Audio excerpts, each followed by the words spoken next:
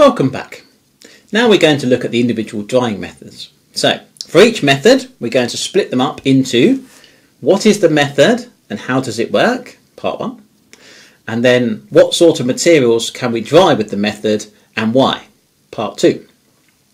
After each drying method I'm going to create a table, and that table is just going to summarise briefly the types of materials that can be dried with each of those methods. I hope you remember from the start I said one of the common ways that I set an exam question is to give you a series of materials and ask you to work out what's the best drying method and why. So if that type of question comes up, it is kind of key that when you answer that question you justify your answer. Okay, so you need to pick the right method of drying in the first place, but you also need to justify why you've chosen that method. It's not really sufficient just to say, I'm going to use spray drying for that material, sir, and I'm not going to tell you why. It's in my head. That doesn't help for the marks, does it? Because I don't know what you're thinking. So in an exam type situation, always write down what you're thinking. No, write down what you're thinking that's related to the question. Don't write down anything else that you're thinking about. Now, I said already that all of these drying methods are based on changing the position of the EMC, equilibrium moisture content. So you just have to remember your wet solid is going to form a position of equilibrium with its surroundings, and it wants to form that position of equilibrium. So if we artificially keep lowering the relative humidity of the air surrounding the sample, it will constantly be evaporating to try and get to that position of equilibrium. It's a bit like cheating the material to make it dry. Okay. We're going to look at 4 drying methods, and I said right at the start 2 are appropriate for solids or semi-solids as long as they're pretty dry, and 2 are appropriate for solutions and suspensions. Tray drying and fluidized bed drying are the methods for solids or semi-solids, and spray drying and freeze drying are the methods for suspensions and solutions. When I say semi-solids, do you remember the rheology lecture last year? Of course you do. It's about creams, isn't it? We talked about creams and things in that lecture, and I said the rheological properties are really important. You want to put a cream on, you don't want it to fall off and everything like that. And I said a cream is a semi-solid. That's not the sort of semi-solid that we're going to be drying, because there's never going to be a situation where you make a cream, which is an oil in water emulsion, and then dry it to remove the water. You know, it is an oil in water emulsion, and the water has to be there for it to be a cream. So when we say semi-solid, we're not talking about creams and things like that. We're talking about maybe a paste or a powder that's got quite a high water content. It is kind of flowable, but we're not talking about creams, just to be clear. So let's start first with tray drying. I'm going to start with tray drying for 2 reasons. 1, it's the simplest. It's always best to start simple and get more complicated. And 2, it's the method that you will have used, or you should have used. I don't know what's happening with the practicals in year 2 right now because of COVID, but nonetheless, if you've had a chance to go into the laboratory and you do the practicals where you make tablets and capsules, then tray drying is one of the things that you do, because you actually tray dry the material after it's been granulated. How does a tray dry work, I hear you ask? And the answer is like the diagram on the screen in front of you. So what's going on? In simple terms, your material is put onto trays. That's where the name comes from, you see. So you put the material onto a tray, multiple trays, spread thinly. It's really important to spread the material thinly. I think you can imagine if you tried to dry a wet solid by having a huge great heap of powder, then what will happen is the surface will dry, but the material in the core is going to remain wet because it's never being exposed to the surrounding air. Remember, the principle of drying here is to get exchange of water from the solid to the surrounding air. So therefore that material has got to be exposed to that air in order to dry. And if you create a really big pile of something, the surface area is really small. The key here is to try and increase the surface area of your material, because that will make it dry faster. So spread the powder out onto the trays and you will create the highest surface area that you can. Those trays are then put into an oven, and they can be put on top of each other, a bit like an oven that you might use in your kitchen at home. It's got multiple levels in, hasn't it? So you can put different trays at different heights, and then all that happens is air is passed over the sample with a fan. So air is pumped in at one end, it passes over the sample. As it enters the oven, the air is heated, and the reason it's heated is because of 2 reasons. that will heat up the oven, and so as the temperature of your sample increases, that will help drive the water off because you're giving the water more energy. And 2, the capacity of air to hold water is also higher as it becomes hotter in temperature. So you're passing hot and turbulent air over the sample, and that should encourage water to evaporate from the solid into that air. And it's really important that air is being passed over the sample and it goes out to an exhaust. So you never reach a position of equilibrium because the air is constantly being replaced. Right. Many years ago, in an exam answer, one of the students wrote what I consider to be the funniest exam answer I've ever read. So the exam question said, describe the principles of tray drying. And the answer I was looking for was, you pass hot, turbulent air over the sample. Not too difficult. The student wrote, you pass hot, flatulent air over the sample. Now, unless you're Joe Wicks, I don't think that's a good idea. So in an exam answer, when you're trying to describe tray drying, please remember you're passing hot, turbulent air over the sample, not hot, flatulent air. I did consider trying that as an experiment in one of the undergraduate classes one day, but decided against it. So that might be something you might want to consider trying in a research project at some point in the future, but please do that while I'm not in the building. What are the advantages and disadvantages of tray drying? The number one advantage, and I think it might be the reason why we use it in the undergraduate classes, is it's cheap. It's cheap, and so are we. And so cheap is cheerful, isn't it? So that's good. It's easy to use and it's reliable. You are literally just spreading your powder onto a tray and sticking it into an oven. I think anyone could do that. It's kind of useful. Okay, so it's a very easy and cheap method to use. I should say at this point, I think you can imagine what's coming here, but all of the drying methods we're talking about are putting energy into a material to get it to dry. You have to add energy to get the material to dry. In this case, we're adding energy by increasing temperature and flowing air. So we're adding energy to the system. Anytime you're adding energy to a system, it's adding cost, isn't it? So if you're running one of these drying methods commercially, they all come with a cost. And some of them are more expensive than others. And so I'm going to look at that in just a minute, actually. But in this particular instance, it's not a particularly efficient method of drying. You need to leave the material in the oven for upwards of a day in order to get it to dry properly.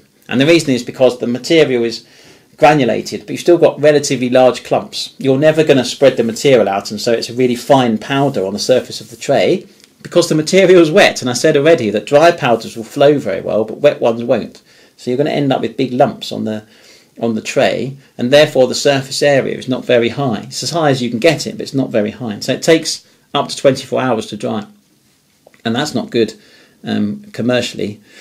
And the other thing is that it doesn't take a large volume either. I think you can imagine that an oven's relatively small and you're manually putting out the powder on the tray. And so you can really only dry a small volume and it takes a long time. So commercially, that's not a good option, is it? I think you might imagine. So it's used on a small scale in a laboratory, maybe in a company if you're developing a small batch of something in pre-formulation. But commercially, for commercial batches, tray drying wouldn't really be used.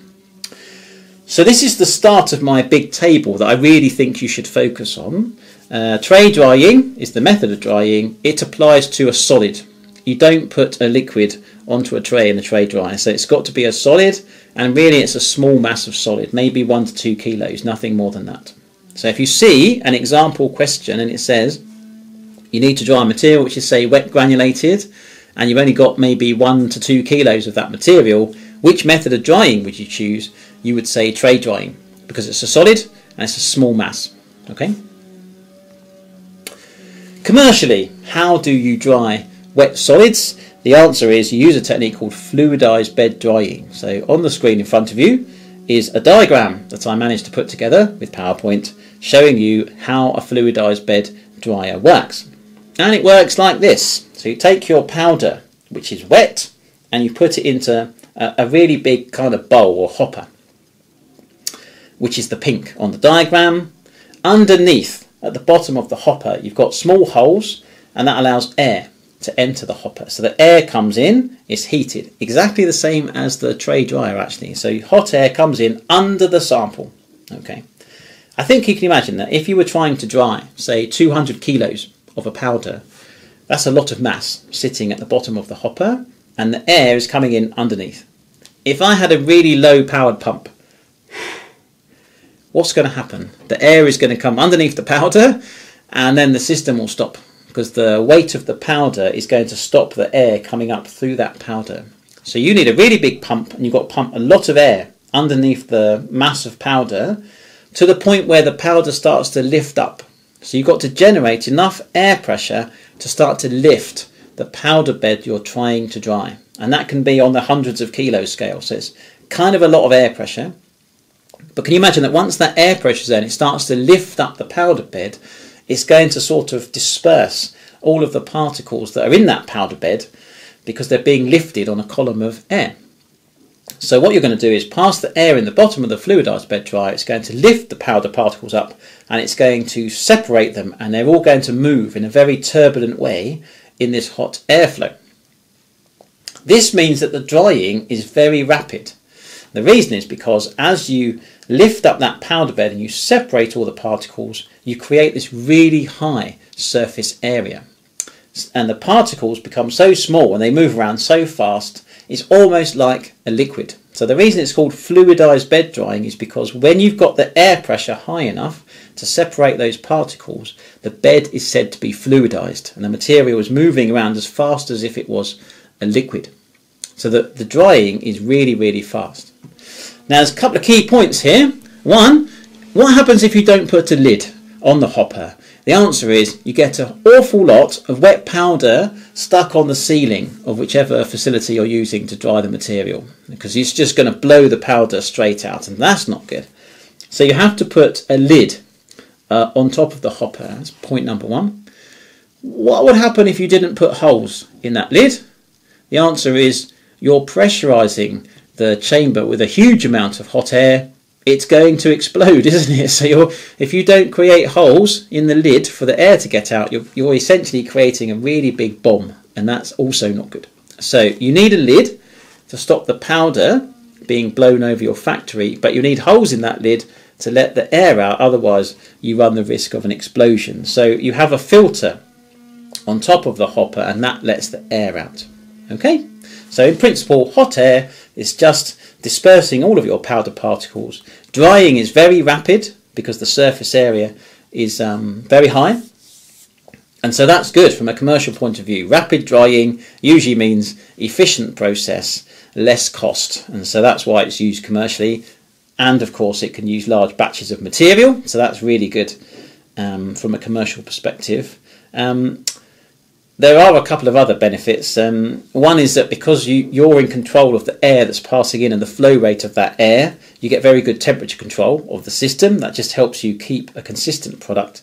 And the other one, which you might not have thought about, is that because you've got all these particles moving around in the air, they're going to start hitting each other, and so they naturally knock any rough edges off of each other, and they kind of smooth themselves. It's a bit like when you're trying to clean something up, and you can put it into a sort of a bowl of rotating ball bearings. It seems surprising that a ball bearing can clean a material, but it will, because it's just constantly knocking at the surface. And the same is true here. The powder particles are knocking each other and they become smooth. And if you're trying to flow that powder later on, that's a benefit, isn't it? It's dry, but it's also smooth, and so that it'll be like ball bearings. And so that's a good thing. I've put under there, funny enough, you might say to me, hang on a minute, sir, why does it say can smooth particles under both advantages and disadvantages? Yeah, I'm not going mad. The answer is that if you're then going to compact your materials, let's say you've wet granulated it to mix the active and the excipients, you've dried it, and now you're going to compact it, actually having really smooth round particles can be a negative, because one of the ways that a tablet retains its strength once the powder's been compacted is because you've got irregular shaped particles and they kind of lock together. And so having really smooth particles can actually make compaction harder. So it can be an advantage or a disadvantage depending on what you're going to do with the material afterwards.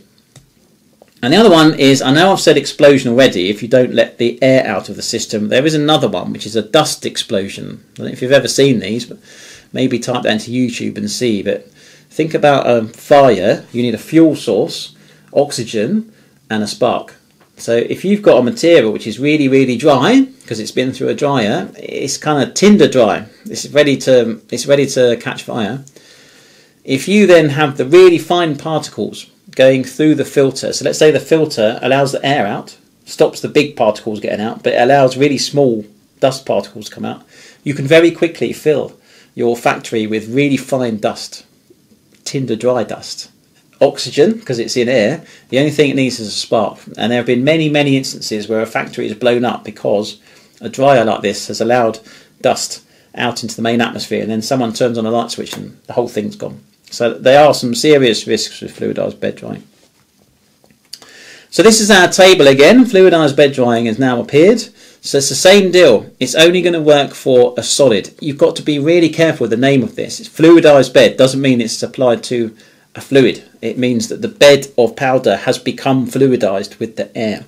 So it applies to solid. So if the question says you're drying a large mass of a solid, let's say it's been wet granulated, then you would choose fluidised bed drying. So just to be clear, if the materials are solid, you're going to use either tray drying or fluidised bed drying. And the choice that you make is on mass. Low mass, tray drying. High mass, fluidised bed drying. Right, spray drying. Spray drying is an interesting method, and it's used commercially all the time for reasons I'm going to explain in a minute. My diagram is terrible, so the way this is going to work is you've got to imagine for your spray dryer that you have a liquid. It's a solution or a suspension. It's being fed into the spray dryer through a tube. That's the tube on the top right. And then you've got hot air coming into the system on the other side. So you've got a mixture of your solution or suspension and hot air coming in, and they both go through a small nozzle. So what happens is both the air and the liquid get to the nozzle, and they both want to try and get through the nozzle at the same time, and the consequence of that is the liquid gets atomized into small droplets. It's the way that your car engine actually vaporizes fuel into the cylinders for combustion. It's turning liquid petrol or diesel into an aerosol by forcing it through a nozzle. So you create very small droplets of your solution. That's the red dots. And then the clever bit about spray drying is that underneath the nozzle you have a hot air cyclone. So it's hot air again. So all these drying methods are the same. Hot air, but now it's spinning around and around like this. So what happens is the liquid is atomized through the nozzle. You get small droplets and they start to spin around and around in hot air. The water in the droplet starts to evaporate into the hot air, and so the droplet starts to get smaller because the water is evaporating, and anything which is dissolved in that water starts to crystallize out, or maybe it becomes amorphous. That's not a topic for today's lecture, but just hold it in your mind. And so you're going to end up with a much smaller but much more dense particle as the water is being evaporated. Because the cyclone is spinning around and around and around, the more dense the particle becomes, the more it's going to move to the outside of the chamber under centrifugal force. So the denser it becomes, the more it's going to move to the edge of the chamber. So what will happen is the liquid droplets start in the centre and get spun around. The water is evaporating into the hot air, and so that's being exhausted to waste. And as your particles dry, they move to the edge of the chamber and they run down the side of the chamber and are collected at the bottom. It's kind of a clever setup, and it's really good commercially because it can run continuously. There's no limit to how much liquid you can put in at the top, because you can always have a bucket underneath the spray dryer to collect your powder, remove the bucket and replace it with a new one, so it can operate continuously. And for that reason it's very widely used commercially. Moreover, it's an extremely efficient method of drying because the droplets can be very small, maybe 100 or 200 microns in diameter, and so they dry really rapidly, 1 to 2 seconds. Each individual droplet has moved to the edge and out. So very rapid drying. I know I keep mentioning the crystalline and amorphous lecture that we talked about before, but because this is really rapid drying, 1 to 2 seconds to go from in solution to a solid, it does have a propensity to make the material amorphous. So you can end up with glassy materials coming out of a spray dryer. I think I might have said in that lecture that spray drying is actually a way of making a material amorphous because of this rapid drying. You do have control over everything though, so you've got control over the air temperature, and because it's very rapid drying, you don't really raise the temperature of your material too much. So it's kind of good if your material is a little bit thermally labile, although freeze drying is better. I'll come on to that in just a second. You get very uniform particle sizes because as the liquid goes through the nozzle, each droplet which is produced is very uniform, and so your powders that are produced as a result of those droplets are also extremely uniform. I've got a picture coming up in just a second, and that means it creates a very free-flowing powder because it's spherical like the fluidized bed dryer, but also because the droplets are so small, the powder particles that come out can often be under 10 microns, and powders under 10 microns are absolutely ideal for breathing in. So it's a very common way of processing materials for dry powder inhalers because you end up with a particle size which is naturally the right size for inhalation. So quite a number of benefits of spray drying. There are some downsides. There's always downsides with any drying method. In this instance, cost. It's expensive to buy a spray dryer. It's large. You need a huge amount of air to pump through it, and you can make the sample amorphous. So a few negatives, but in the main, this is the main method of drying used commercially for liquids. On the screen is an SEM, so that's scanning electron microscopy, image of some spray dried particles. I hope you can see that the scale bar at the bottom, that's 10 microns, so that white line shows you how long 10 microns is. It's very small. And you can see, I hope, the particles are both small and round, which is what I just said, so ideal for inhalation. So spray drying, if the material is a liquid, it's large in volume, and in particular, if it's for inhalation, spray drying is the method of choice. Last but not least is freeze drying. It's actually my favourite method of drying because it operates slightly differently from the other three that we've talked about. And the clue is in the name. Now, if you can't remember an exam situation, what is freeze drying? I can't remember. The first step in freeze drying is to freeze it. Okay, really easy to remember. So the first thing we do is freeze the material in freeze drying. Then we place it under a vacuum, and I don't mean get the Dyson out of your mum's cupboard and place the sample underneath it. I mean under a vacuum where we remove air, and then we reheat the sample. Okay, it's kind of important. So what I said already was your sample is always surrounded by air, and you're trying to set up an equilibrium between the water content of your sample and the air. In this instance, there's no air because we've removed it by placing the material under vacuum. So the method of drying is slightly different, as we'll see in just a second. And it's based on the phase diagram of water. The phase diagram of water is shown on the screen, and I fully recognise that as soon as I say the words phase diagram, some of you are going to turn off, some of you are going to sort of moan, some of you might like the concept. So we're going to talk through it anyway, it's really important. The phase diagram for water looks like the red lines on this graph. Kind of a weird looking thing, right? On the y-axis is pressure, atmospheric pressure, or pressure of the air surrounding the sample anyway. And on the x-axis is temperature. If we start on the y-axis at the line that says 10 to the 5 on the top left of that figure, 10 to the 5 pascals is atmospheric pressure. So that's the normal air pressure around you.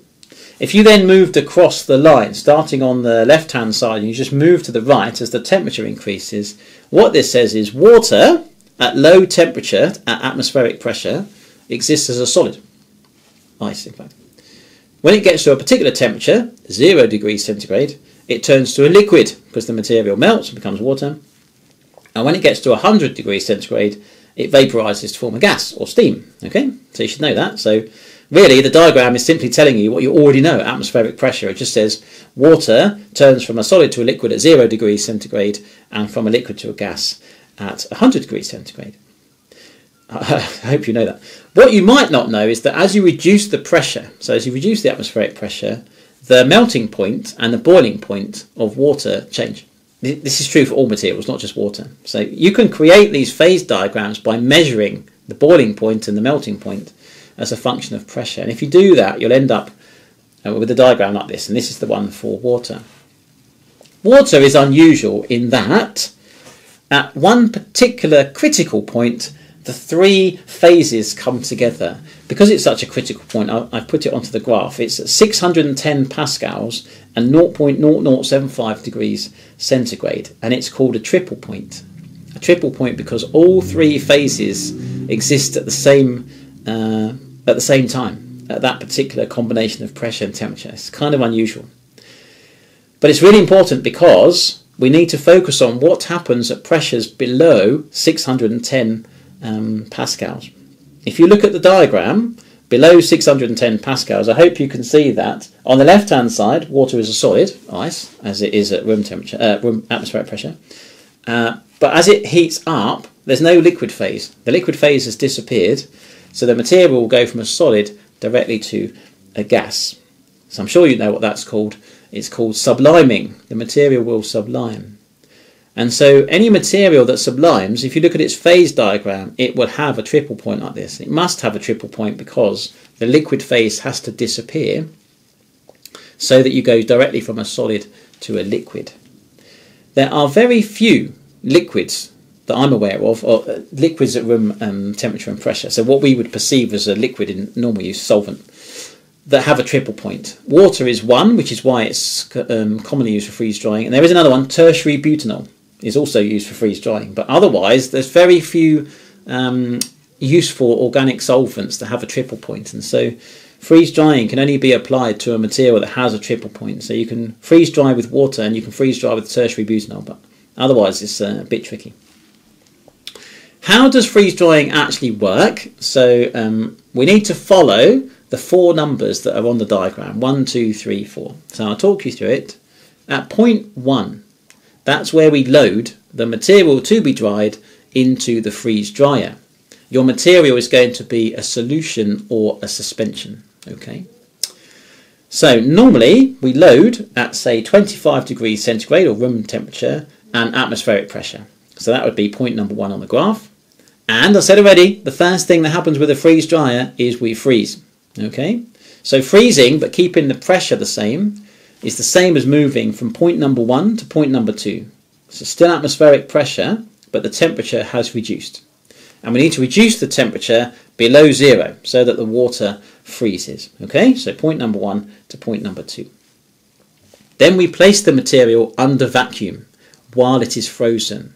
So that has the effect of moving from point number 2 to point number 3. The pressure is reduced, but the material is still kept frozen. So we go from point number 2 to point number 3. It's critical that the pressure is reduced to below 610 pascals because we must be below the triple point. So we have to pull a vacuum on the material which is under 610 pascals. Okay, so we're at point number 3. And then the last stage of freeze drying is to reheat the sample. You can go back to room temperature, so 3 to 4 on the diagram. But importantly, the heating is done under vacuum. Okay, so we're not just letting the air back in and reheating the sample, we are reheating the sample under vacuum. And that has the consequence of moving us from point number 3 to point number 4 on the diagram. And I hope you can see, if you're following from what I'm saying, that will cause the water to sublime. In other words, it goes directly from a solid to a liquid. This is kind of important. If you think about the advantages of freeze drying, at no point has the temperature of the material increased from room temperature, has it? It started at room temperature, it went down, and it went back to room temperature. We have achieved drying without actually increasing the temperature of the material, and that's really clever. And so it's really good for thermally labile materials. Thermally labile meaning those that are going to degrade at, say, 30 or 40 degrees centigrade. Things like proteins. Really good, because you're not really increasing the temperature. Secondly, it makes a really porous material. It makes a porous material because when you froze it, you've got solute molecules dispersed in water and you freeze it. So you've got pockets of water and some solute molecules, and then when you remove that water by sublimation, you end up with void spaces where the water was. So if I show you a picture of that, it looks like on the screen, you can see, this is SEM again, dark spaces are where the water was. So you end up with an extremely porous material with lots of holes in it and a very high surface area. And that's really important when we think about the applications of freeze drying. Disadvantages are it's really expensive. It costs a lot of energy to pull a vacuum and dry a material this way. And it's slow and really only operates for small volumes. Okay.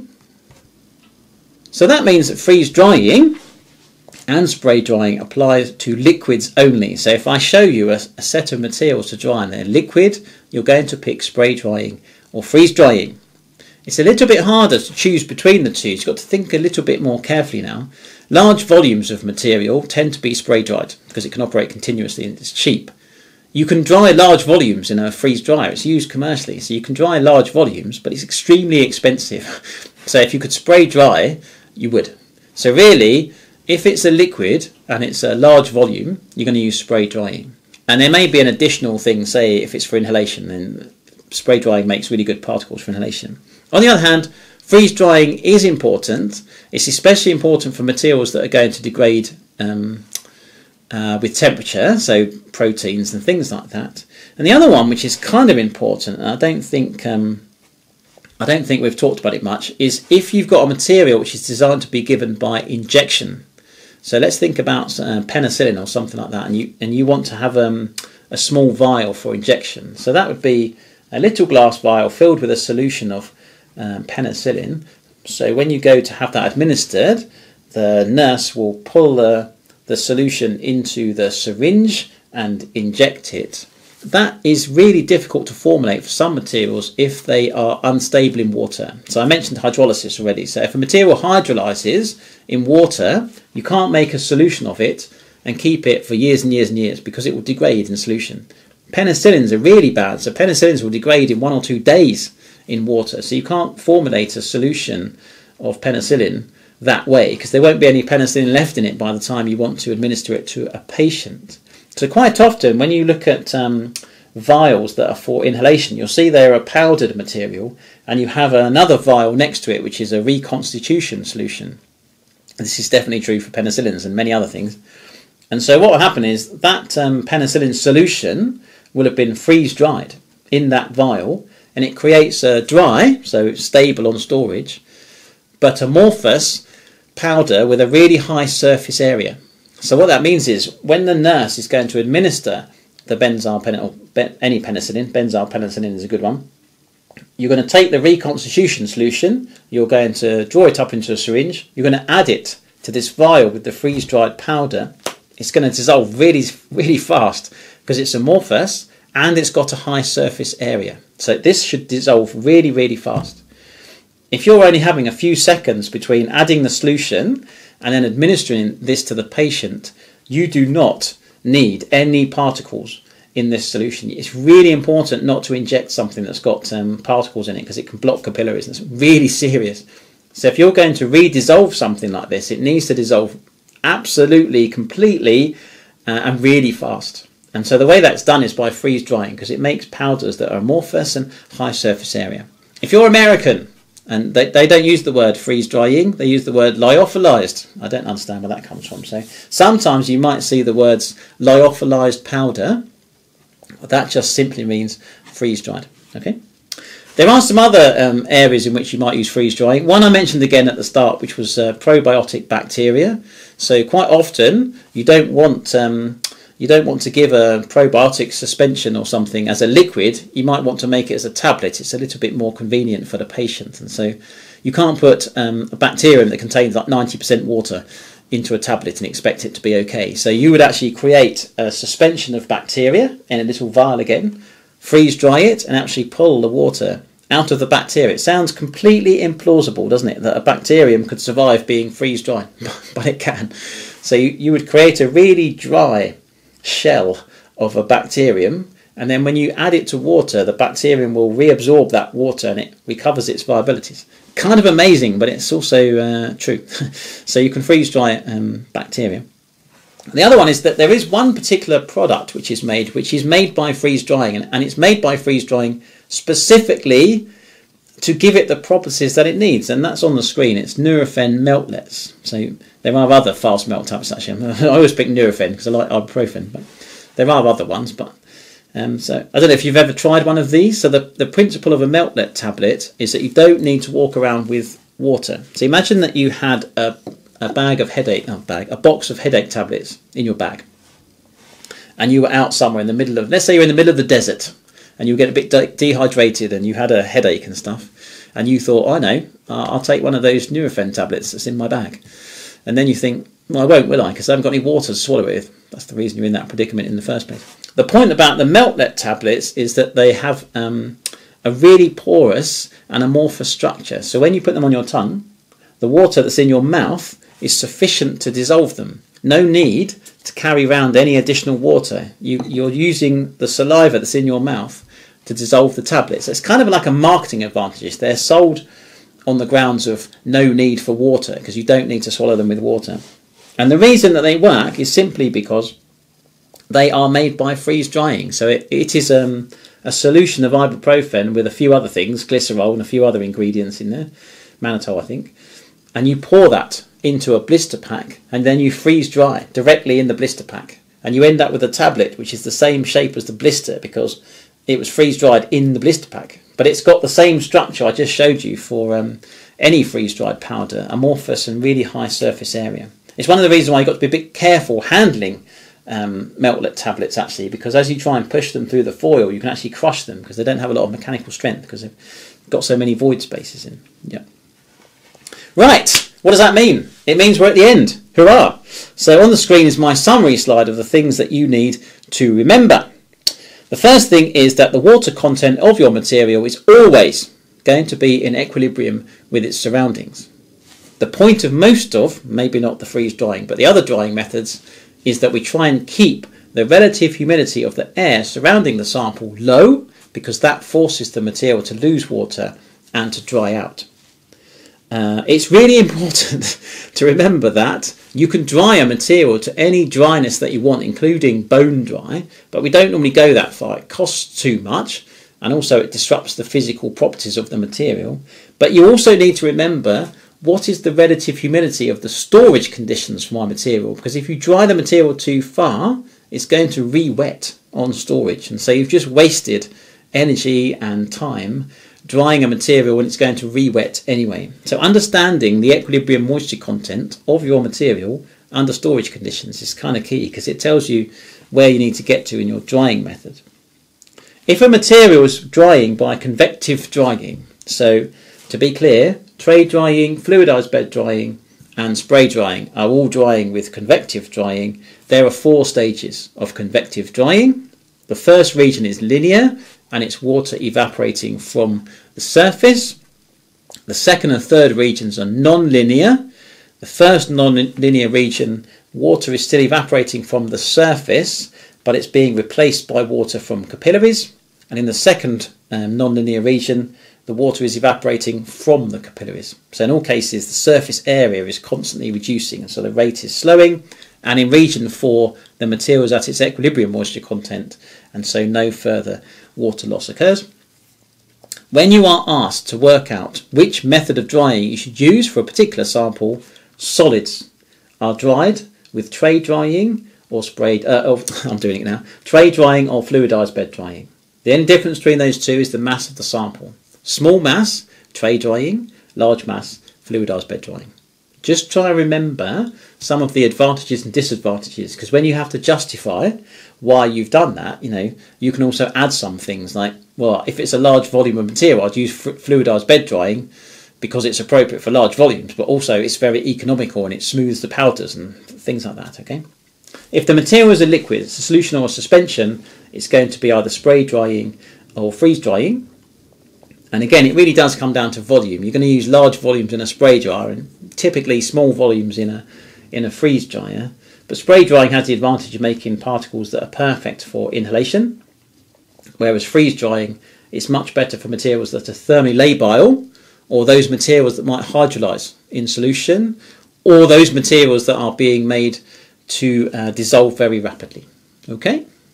So with that, we're done. If you have any questions, fire me an email. Otherwise, I'll see you soon.